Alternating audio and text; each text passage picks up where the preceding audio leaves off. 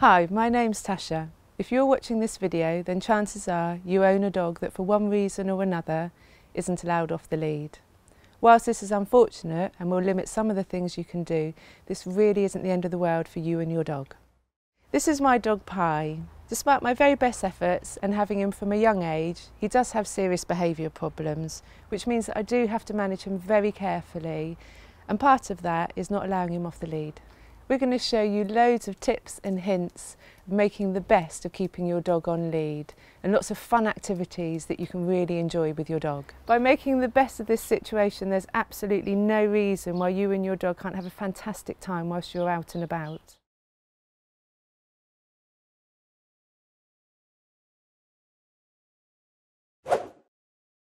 Using treats on your walk is extremely important.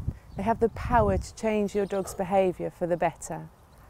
They're a worthy reward for hard work and the best way to get your dog to repeat the behaviour that you want. They can also be extremely useful for distracting your dog away from the things that he finds challenging.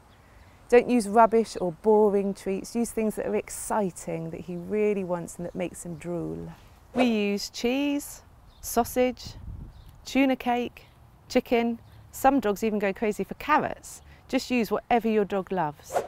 Just knowing that you carry food around with you will make you much more interesting to your dog, and he's more likely to pay attention to you when you're out and about. A long line is a specific piece of equipment that is not designed for everyday walking in busy built-up areas. They are designed to give your dog a greater sense of freedom while still preventing them from running off.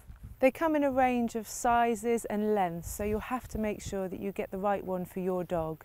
The most important quality is that it is strong and durable, and that you replace it as soon as you see any signs of wear.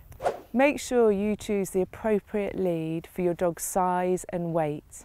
Never have your dog on a long line or extendable lead near traffic.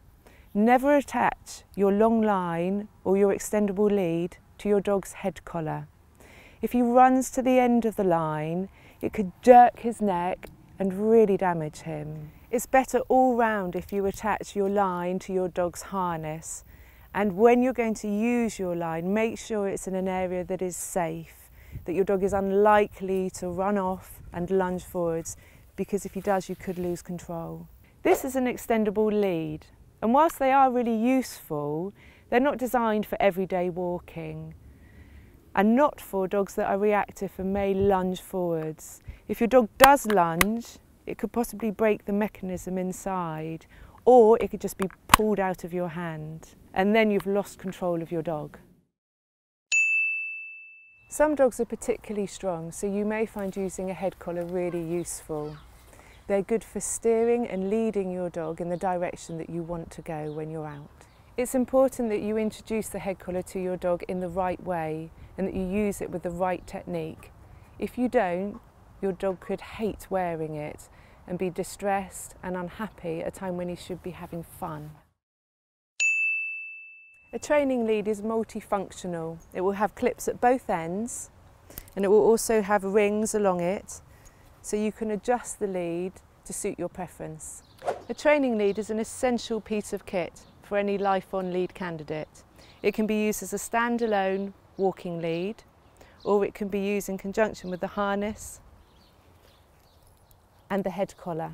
It's also strong and durable, allowing you to stay safe in any situation. We believe that muzzles are a really good thing. They're an indication of responsible dog ownership. They're also a clear visual aid for other people that your dog is not to be approached. It's important that your dog feels comfortable wearing his muzzle. We have a separate video that you can watch that will tell you all you need to know about how to achieve this, and you can view it here.